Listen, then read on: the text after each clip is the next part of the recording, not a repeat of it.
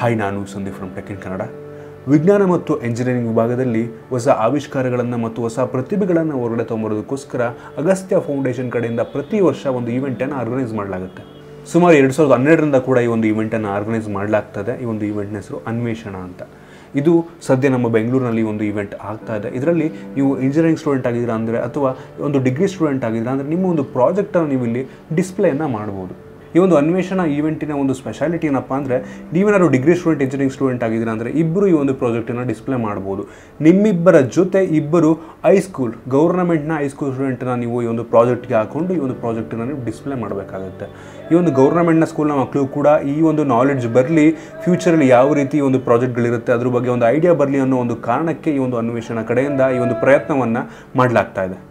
ಇನ್ನೂ ಒಂದು ಅನ್ವೇಷಣಾ ಇವೆಂಟಲ್ಲಿ ತುಂಬ ಒಳ್ಳೆಯ ಪ್ರಾಜೆಕ್ಟ್ಗಳಿಗೆ ಒಂದು ಬಹುಮಾನವನ್ನು ಕೂಡ ನೀಡಲಾಗುತ್ತೆ. ಮೊದಲ ಬಹುಮಾನ ಬಂದ್ಬಿಟ್ಟು 30,000, ಎರಡನೇ ಬಹುಮಾನ 25,000, ಮೂರನೇ ಬಹುಮಾನ 20,000, 15,000, 10,000 ಈ ರೀತಿ 5 ಬಹುಮಾನಗಳಿರುತ್ತೆ. ಅದರ ಜೊತೆಗೆ ಒಂದು ಬೆಸ್ಟ್ ಮಾಡೆಲ್ ಅಂತ ಒಂದು ಅದಕ್ಕೂ ಕೂಡ 5,000 ನೀಡಲಾಗುತ್ತೆ. ಮತ್ತು ಜನಗಳು ಓದಂಥ ಜನಗಳು ಮತ್ತು ಸ್ಟೂಡೆಂಟ್ಗಳು ಕೂಡ ಒಂದು ಪ್ರಾಜೆಕ್ಟಿಗೆ ಓಟ್ ಹಾಕ್ಬೋದು. ಆ ಓಟ್ ಅತಿ ಹೆಚ್ಚು ಓಟ್ ಯಾರಿಗೆ ಬರುತ್ತೆ ಅವ್ರಿಗೆ 5,000 ಬಹುಮಾನವನ್ನು ನೀಡಲಾಗುತ್ತೆ. ಈ ಒಂದು ಬಹುಮಾನದಿಂದ ನನ್ನ ಪ್ರಕಾರ ಒಂದು ಪ್ರಾಜೆಕ್ಟಿಗೆ ಅವ್ರ ಪ್ರಾಜೆಕ್ಟಿಗೆ ಹಾಕಿರುವಂಥ ದುಡ್ಡು ಕೂಡ ತುಂಬ ವಾಪಸ್ ಬರುತ್ತೆ ಅಂತ ಹೇಳ್ಬೋದು. ಮತ್ತು ಅದಕ್ಕೆ ಒಂದು ರೀತಿ ಪ್ರೋತ್ಸಾಹ ಧನವನ್ನು ನೀಡಿದ ರೀತಿ ಆಗುತ್ತೆ ಅಂತ ಹೇಳ್ಬೋದು. ಇದರ ಜೊತೆಗೆ ನಿಮಗೇನಾದರೂ ಈ ಒಂದು ಪ್ರಾಜೆಕ್ಟ್ನ ಬಗ್ಗೆ ಇನ್ನೂ ಹೆಚ್ಚಿನ ನಾಲೆಡ್ಜ್ ಬೇಕು ಮತ್ತು ಇನ್ನೂ ಗೈಡೆನ್ಸ್ ಬೇಕು ಅಂತ ಅಂದರೆ ಈ ಒಂದು ಅನ್ವೇಷಣಾ ಕಡೆಯಿಂದ ನಿಮಗೆ ಈ ಒಂದು IIT ಮತ್ತು ಈ ಒಂದು Indian institute of science IIS ಈ ರೀತಿ ಒಂದು ಯೂನಿವರ್ಸಿಟಿಗಳಿಂದ ಕೂಡ ನಿಮಗೆ ಒಂದು ಗೈಡೆನ್ಸನ್ನು ಕೊಡಿಸಲಾಗುತ್ತೆ ಈ ಒಂದು ಅನ್ವೇಷಣಾ ಕಡೆ ಅಂತ ಹೇಳ್ಬೋದು. ನಾನು ಕೂಡ ಆ್ಯಕ್ಚುಲಿ ನಿನ್ನೆ ಈ ಒಂದು ಈವೆಂಟಿಗೆ ಹೋಗಿದ್ದೆ. ಇಲ್ಲೇ ಬೆಂಗಳೂರಿನಲ್ಲಿ ಶಿಕ್ಷಕರ ಸದನದಲ್ಲಿ ಈ ಒಂದು ಈವೆಂಟ್ ಆರ್ಗನೈಸ್ ಮಾಡಲಾಗಿತ್ತು.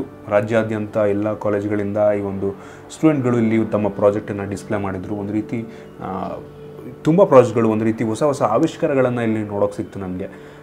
ಒಂದು ರೀತಿ ಒಳ್ಳೆಯ ರೆಸ್ಪಾನ್ಸ್ ಕೂಡ ಅಲ್ಲಿ ಇತ್ತು ಅಂತಲೇ ಹೇಳ್ಬೋದು. ಎಲ್ಲ ಒಂದು ಸ್ಕೂಲ್ನ ಮಕ್ಕಳು ಕೂಡ ಒಂದು ಪ್ರಾಜೆಕ್ಟನ್ನು ನೋಡೋದಕ್ಕೆ ಬಂದಿದ್ದರು, ವೋಟ್ ಮಾಡ್ತಾಯಿದ್ರು. ಒಂದು ರೀತಿ ಒಂದು ಹೊಸ ಪ್ರಯತ್ನ ಅಂತ ಹೇಳ್ಬೋದು. ಈ ರೀತಿ ನಮ್ಮ ಕರ್ನಾಟಕದಲ್ಲಿ ಎಲ್ಲೂ ನೋಡೋದಕ್ಕೆ ಸಿಗಲ್ಲ. ಇದರಿಂದ ಅಗಸ್ತ್ಯ ಫೌಂಡೇಶನ್ಗೆ ಒಂದು ರೀತಿ ಥ್ಯಾಂಕ್ಸ್ ಹೇಳಲೇಬೇಕು. ಒಂದು ಇನಿಷಿಯೇಟಿವ್ ತೊಗೊಂಡು ಮಾಡ್ತಾಯಿದ್ದಾರೆ, ಒಂದು ರೀತಿ ಖುಷಿಯನ್ನು ಕೊಡುತ್ತೆ ನನಗೆ. ಈ ರೀತಿ ವಿಷಯಗಳು ನಮ್ಮ ಮೀಡಿಯಾದಲ್ಲಿ ಹೆಚ್ಚೆಚ್ಚಾಗಿ ಡಿಸ್ಪ್ಲೇ ಆಗಬೇಕು ಅಂತ ನನಗೆ ಅನಿಸುತ್ತೆ. ಎಷ್ಟೋ ಜನರಿಗೆ ಒಂದು ಈವೆಂಟ್ ಆಗ್ತಾಯಿದೆ ಅಂತ ಗೊತ್ತಿರಲ್ಲ ಅಂತ ಅನ್ಕೋತೀನಿ. ಆ ಮಕ್ಕಳು ಏನೋ ಒಂದು ಆವಿಷ್ಕಾರವನ್ನು ಮಾಡಿರ್ತಾರೆ, ಆದರೂ ಬೆಳಕಿಗೆ ಬರಲ್ಲ. ಈ ರೀತಿ ಎಷ್ಟೋ ಆವಿಷ್ಕಾರಗಳು, ಹೊಸ ಐಡಿಯಾಗಳೆಲ್ಲ ಮುಚ್ಚೋಗ್ಬಿಡುತ್ತೆ. ನೀವೇನಾದರೂ ಒಂದು ಪ್ರಾಜೆಕ್ಟನ್ನು ಮಾಡ್ತಾ ಇದ್ದೀರಾ ಅಂದರೆ ಅಥವಾ ನಿಮ್ಮ ಬಳಿ ಏನಾದರೂ ಒಂದು ಹೊಸ ಐಡಿಯಾ ಇದೆ ಅಂದರೆ ನೀವು ಕೂಡ ಈ ಒಂದು ಅನ್ವೇಷಣದಲ್ಲಿ ಪಾರ್ಟಿಸಿಪೇಟ್ ಮಾಡ್ಬೋದು. ಮುಂದಿನ ಅನ್ವೇಷಣೆ ಬಂದಾಗ ನಾನು ನಿಮಗೆ ಪೋಸ್ಟನ್ನು ಮಾಡ್ತೀನಿ. ಆ ಟೈಮಲ್ಲಿ ನೀವು ಕೂಡ ಈ ಒಂದು ಪಾರ್ಟಿಸಿಪೇಟ್ ಮಾಡೋದಕ್ಕೆ ಪ್ರಯತ್ನವನ್ನು ಮಾಡಿ. ತುಂಬ ನಿಮಗೆ ಸಹಾಯ ಆಗುತ್ತೆ ಅಂತ ಹೇಳೋದಕ್ಕೆ ಇಷ್ಟಪಡ್ತೀನಿ. ನೀವು ಕೂಡ ಏನಾದರೂ ಇವತ್ತೇ ಬೇಕಾದರೆ ಹೋಗ್ಬಿಟ್ಟು ನೀವು ಈ ಒಂದು ಈವೆಂಟನ್ನು ನೋಡ್ಬೋದು. ಬೆಂಗಳೂರಲ್ಲಿದ್ದರೆ ನೀವು ನಿಮಗೆ ಒಂದು ವಿಡಿಯೋ ಇಷ್ಟ ಆಗಿದೆ ಅಂತ ಅನ್ಕೋತೀನಿ. ನಾಳೆ ಇನ್ನೊಂದು ಪ್ರಾಜೆಕ್ಟ್ನ ಬಗ್ಗೆ ಒಂದು ವಿಡಿಯೋವನ್ನು ಮಾಡ್ತಾಯಿದ್ದೀನಿ. ನನಗೆ ತುಂಬ ಇಷ್ಟ ಆಗಿದ್ದಂಥ ಪ್ರಾಜೆಕ್ಟ್ ಇದರಲ್ಲಿ, ಅದ್ರ ಬಗ್ಗೆ ನಾಳೆ ಒಂದು ವಿಡಿಯೋವನ್ನು ಮಾಡ್ತೀನಿ. ನಿಮಗೇನಾದರೂ ಈ ಒಂದು ವಿಡಿಯೋ ಇಷ್ಟ ಆಗಿದ್ದರೆ ಲೈಕ್ ಮಾಡಿ ಮತ್ತು ನಿಮ್ಮ ಫ್ರೆಂಡ್ಸ್ ಜೊತೆ ಈ ಒಂದು ವಿಡಿಯೋನ ಶೇರ್ ಮಾಡಿ. ಇದೇ ರೀತಿ ನಮ್ಮ ಬೇರೆ ಬೇರೆ ವಿಡಿಯೋಗಳಿಗೆ tech in Kannada YouTube channel ಮತ್ತು ನಮ್ಮ tech in Kannada Facebook ಪೇಜ್ಗೆ like ಮಾಡೋದನ್ನು ಮರಿಬೇಡಿ. ಧನ್ಯವಾದ.